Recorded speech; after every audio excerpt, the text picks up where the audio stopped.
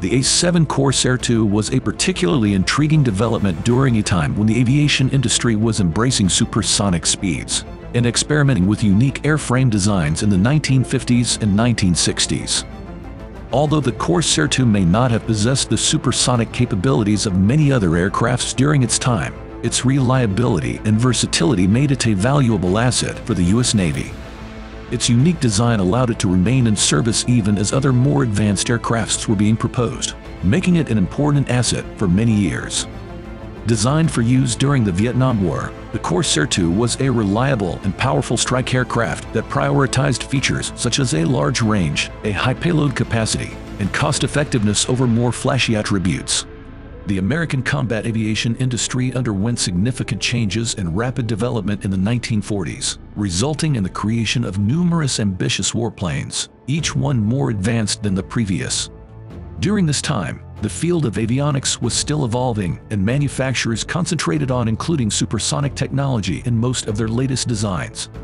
The ambitious designs led to the creation of unique and revolutionary airframes. However, many of these designs had a limited service life. Due to the rapid pace of technological advancements and the bold design choices, the cost of researching, developing, and manufacturing these warplanes was high, which became an issue as they were quickly replaced by newer models. By the time they were ready for deployment, an updated version was already being produced in the aircraft factory.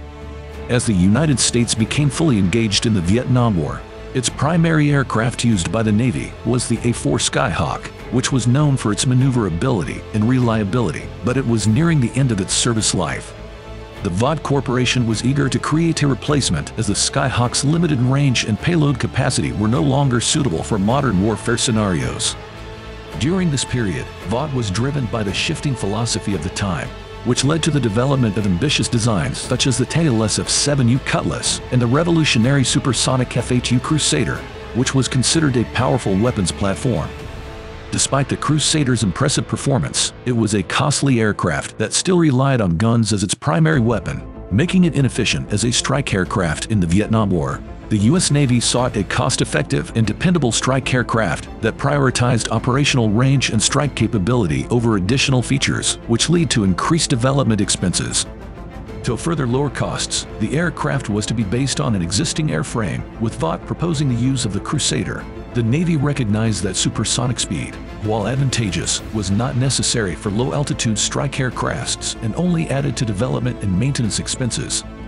This was confirmed by a study group that evaluated 144 hypothetical aircrafts for the sea-based air strike forces. The outcome was a departure from the usual aircraft development philosophy, where it was found that subsonic light strike aircrafts could outperform supersonic ones. The research determined that this type of airframe could be smaller, less expensive, and simpler to produce without compromising on supersonic capabilities.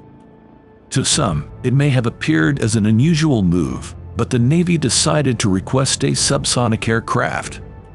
The focus was on increasing range and payload capacity, rather than speed. The specifications were significant. The Navy required a strike plane that had twice the range of the previous Skyhawk and twice the payload capacity, while still being cost-effective to produce and maintain.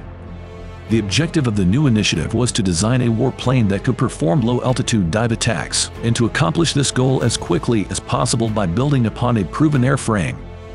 Russell Clark, an engineer at Vought Aviation, accepted the challenge and quickly put together a team to modify the reliable F-8U Crusader into a low-altitude strike aircraft with extended range. As an aircraft launch plane, the new Corsair had to be compact and durable, capable of landing and taking off in confined spaces. Additionally, it needed to be able to be manufactured on a large scale, unlike many other high-speed supersonic warplanes. From the initial trials, the Corsair II far exceeded expectations, boasting over 8,000 miles of range, 4 times the operational range of the Skyhawk, a much larger payload capacity of over 20 pounds, and an increased maximum altitude. Interestingly, it was also slightly faster than its predecessor. The initial models of the Corsair II were fitted with a Pratt & Whitney's TF30 P6 turbofan engines, which replaced the afterburner-equipped J57P 28 turbojet engine from the F8. As the new light attack aircraft began to be produced on a large scale, the engine manufacturer faced difficulties in meeting the military and civilian demand for that specific model. As a result, later versions were equipped with different engines, including the Pratt & Whitney TF8, Allison DF41A2 engines, and a licensed model of the Rolls-Royce Spey engine. The aircraft's engine was fed by a large nose inlet which gave the Corsair II its distinct appearance.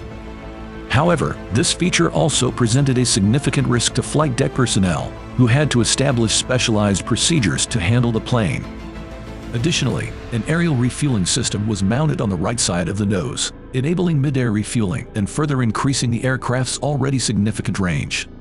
For self-defense, 2 cannons were mounted on the bottom of the nose and the ability to mount AIM-9 Sidewinder air-to-air missiles on either side of the fuselage. Later models had the 2 cannons replaced with a single M61A1 Vulcan rotary cannon. To decrease the aircraft's vulnerability to ground fire, the flying control hydraulic systems were duplicated, other systems were improved, and much of the fuselage was reinforced with armor.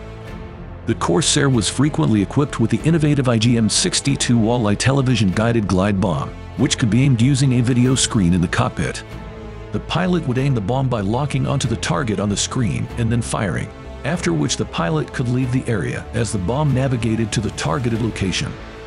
The A-7 was fitted with an NIPQ-116 radar, later replaced by the NIPQ-126, which was integrated into the ILAAS digital navigation system. The radar also fed an IBM navigation and weapons delivery computer, which allowed for precise bombing from a greater standoff distance. Overall, the Corsair had an exceptional avionics system that exceeded most aircrafts of its time. Additionally, it was the first U.S. aircraft to have a modern head-up display, which displayed vital information such as dive angle, airspeed, altitude, drift, and targeting reticule. The technology quickly became a standard feature of all U.S. combat aircraft. In terms of operational history, the A-7 Corsair II flew its first combat missions over Vietnam in May 1970, and played a significant role in the Navy's offensive power during the Operation Linebacker strikes and the aerial mining of North Vietnamese ports in 1972. Pilots quickly became fond of the new platform, praising it for its responsiveness, ease of use, and exceptional performance in low-altitude strikes and long-range missions. David Frosty Olson, who amassed over 3,500 hours flying the Corsair A-7 A, B, C, and H, as well as completing 750 carrier landings, provided a more detailed assessment of the aircraft's strengths and weaknesses.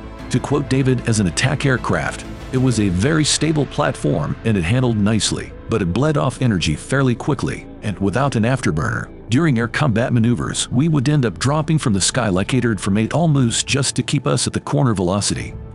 Despite its limitations, the A-7 could still perform well in the right hands, but it was not designed to be a fighter aircraft. Its large fuel capacity also made it useful as an airborne tanker. In total, 1,500 warplanes were built, and the Corsair II became the backbone of aerial carrier-launched operations during the Vietnam War, with up to 854 models participating in over 97,000 sorties. The majority of the missions carried out by the A-7 were low-altitude dive strikes, known for their reliability and pinpoint accuracy. The Corsair II only lost 54 units throughout its combat service in the Vietnam War and was considered a highly survivable platform for the U.S. Navy, despite concerns that its lack of supersonic speed would make it vulnerable to enemy fighters after a dive attack. The A-7 continued to serve for decades after its initial debut, with several different iterations developed. It has flown over 120,000 combat sorties and performed exceptionally well in conflicts in Vietnam, Libya, Grenada, Panama, and Operation Desert Storm. In an era of ambitious and costly aircraft design, the Corsair II proved that sometimes the best aircraft is not the fastest or the most expensive, but the one that can be produced in large numbers while keeping pilots safe. Thank you for watching our video, and hit the bell icon to be notified of our newest content. Stay tuned.